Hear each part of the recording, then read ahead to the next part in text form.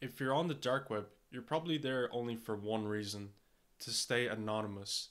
Here's the hard truth though: most people think they're anonymous when they're really not, and they're making a lot of mistakes, leaving traces everywhere. In this video, I'm going to be showing you the crucial mistakes that people make that expose their identity, their data, and their private affairs to the wrong eyes. Whether you're trying to avoid surveillance or hackers, or just to protect your privacy in general, there are certain missteps that you cannot afford to make. If your goal is true anonymity, stick with me, because one slip could cost you everything. When you're first starting out accessing .onion sites, you want to make sure that JavaScript is disabled. The reason for this is because JavaScript is used to allow websites to run scripts on your device. Hackers can exploit JavaScript to reveal identifying information about you, such as your IP address or some information about your device, which breaks any anonymity that Tor provides for you, which means your identity is no longer hidden. So to disable JavaScript, we first have to get Tor up and running. Once we have Tor open, we can just type into the URL bar here about:config. And then it's going to give you a warning here, but just go accept and continue. And then you want to search for JavaScript .enabled, and you want to set this to just false then. So double clicking it just turned it false for me, and that's how you disable JavaScript on Tor. The second most common mistake I see people make is not verifying your Tor circuit. So what does this mean? When accessing a web page through Tor, you are connecting to various different nodes, all with the task of hiding your identity from whoever wants to peep in.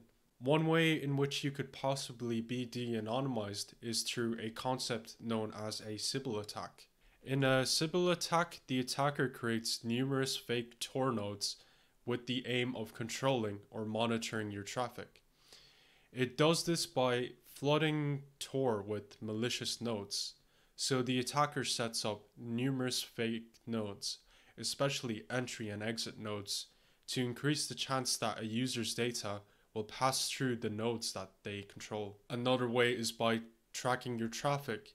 If the attacker controls both an entry and an exit node on the same path, they can correlate your traffic and potentially de-anonymize you. This goes against Tor's purpose and it threatens user privacy. So here's a case study of KAX17.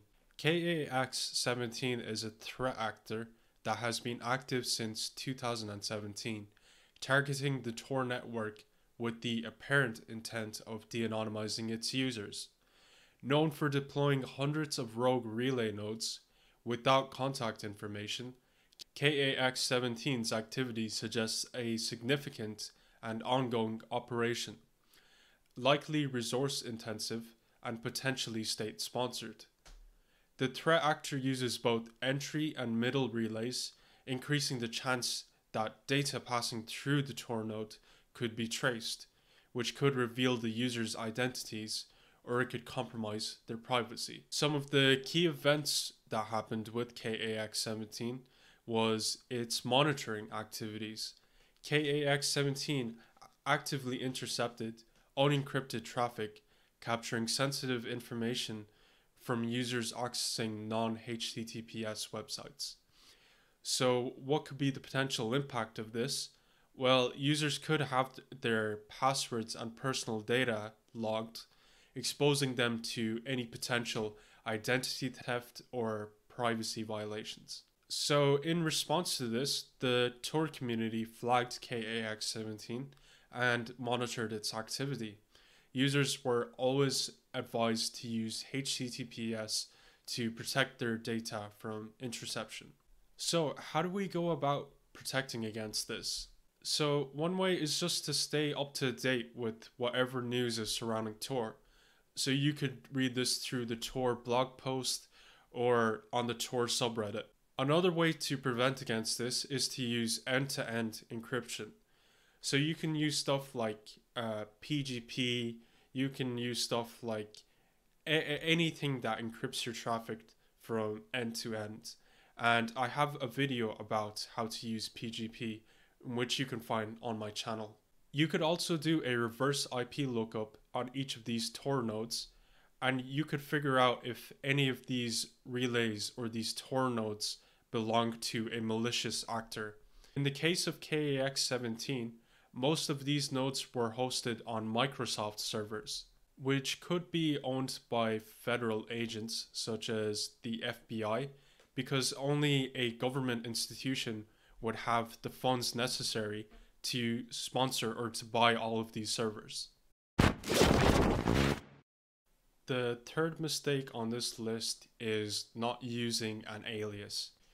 If you're signing up for websites on the dark web, it would be a mistake to use the same name or the same username on multiple different sites that you've used on the clear web. Let's say I register the account at testaccount on Twitter and testaccount on the dark website. Your Twitter account can then be traced through a simple Google search, and your identity could then be revealed. The same could be said vice versa. Let's say you have an alias on the dark web. You want to make sure that on the clear web or in real life, there's no link towards that alias. This particular mistake was made by Ross Ulbricht, the founder of the Silk Road. When he was asking for coding advice on Stack Overflow, he ended up getting busted since he used his real name and personal email address, rossulbricht@gmail.com. So when the feds found this, all they had to do was ask Gmail for the corresponding IP address to this email, and then go ahead and find his location and bust him down. Another common method of getting traced is talking in the same manner as you usually do on the clear web and on the dark web.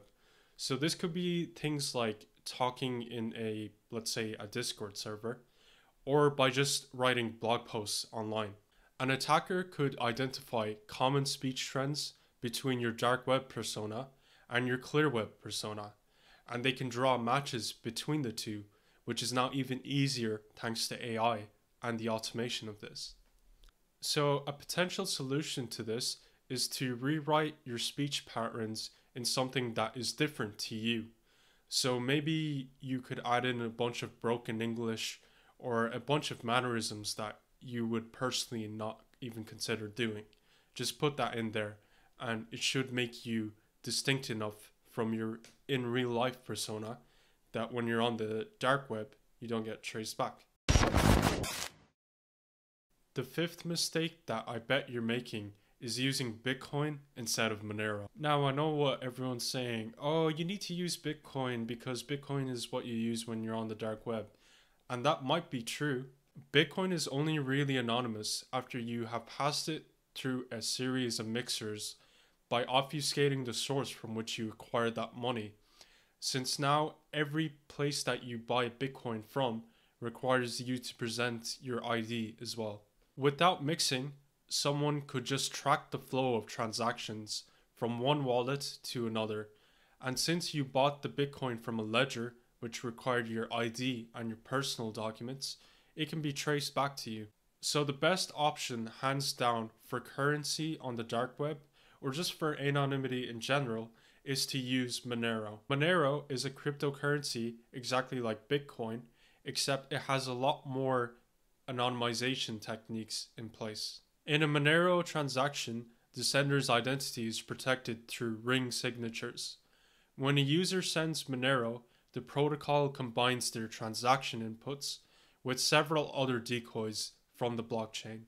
This process makes it appear as though multiple senders are involved, but only one true input is the sender, which makes it hard to be traced back to you. Monero also uses a hidden recipient with a stealth address.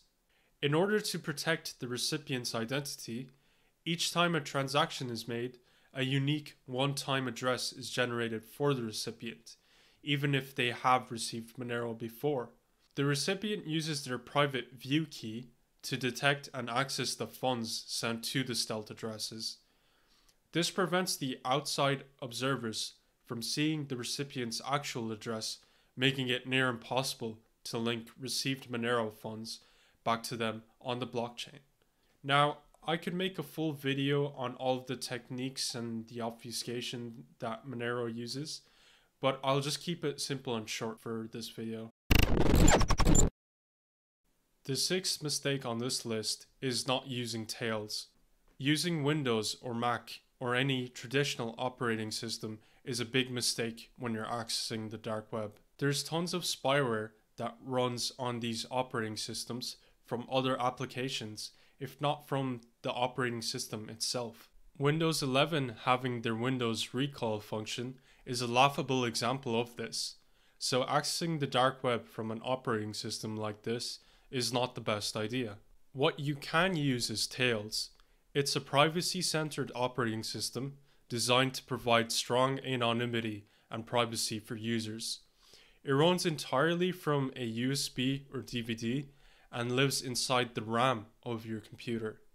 Whenever your computer is shut down from the data during your session, it ceases to exist. It is packed with multiple privacy-centric applications such as Tor, Cleopatra, Secure Email, and many more. You can check out my guide for installing Tails, which you can find on my channel. Seventh on this list is failing to use encryption. Whenever you're talking to someone on the dark web, you want to make sure that any messages you send to that other person cannot be read or understood by any middleman who is handling those messages. Not doing so could lead to inevitable consequences. The level of trust you should have should be minimal, to the point where you only trust the person that you're talking to and not the website that is hosting this conversation, as that could possibly lead to the compromisation of your data. One way to do this is through the use of cryptographic technologies such as OpenPGP, and you can find a full guide on how to use OpenPGP or Cleopatra for Windows on my channel. The most common advice people say when using Tor is to also add in a VPN on top of this. This is just a circle jerk ran by the community, and it isn't actually good advice. Here's a thought experiment for you. So you're an FBI agent and you're observing traffic from a particular VPN service provider. You potentially go up to the VPN service provider and you force them to give up whatever data they have based on their users. Now they can see that you're using Tor on their service. What questions do you think is going through that agent's mind? Is it being used for terrorism or drug dealing or human trafficking? You know, it's not a good idea to do that. And you might ask, well, what's the difference if my ISP can see that I'm using Tor versus a VPN service provider? And here's the answer that I have to that. Using a VPN would just make you come across as very paranoid that you're hiding something, and it would cause more eyes to be on you. And, you know, the less eyes that you have on you, the better, right? That's not to mention that VPN service providers usually ask for your real name or your IP address or your email, and not to mention the myriad of misconfigurations or missteps that they have, which could potentially de-anonymize you and completely deserve the use of using Tor. So in short, just don't use a VPN with Tor. Much like on the clear web, on the dark web you can encounter a lot of phishing links. So this is especially important to look after because since you're only new and you're learning this, you're more easily manipulated into doing something that you shouldn't be doing. So a good reminder is to just check the links on whatever website you're on. Sometimes you can't even trust the link even if it looks like it directs to the official site. This is due to the use of Cyrillic characters, which can fool users into clicking the link. If you want maximal protection, I suggest just typing out the URL manually. Let's say you're sharing information on a marketplace or a forum and you want to share some pictures of what you did on a fishing trip. Some cameras actually embed the GPS coordinates of where you took that picture directly into the image file itself. It can also embed more information there, such as your phone type or the camera model and much more. So you can imagine it's not a good idea to upload images or videos in its raw form, as this could lead to the compromisation of your identity. A good idea is to always strip the metadata from the image through the use of various online tools that you can easily find on GitHub or from the internet, and you can do this through a quick Google search. So that about sums it up for this video. If you have any suggestions or questions, you can hit me up on my Discord or my business email. If you like what you see, hit the thumbs up and subscribe, and I'll see you in the next one.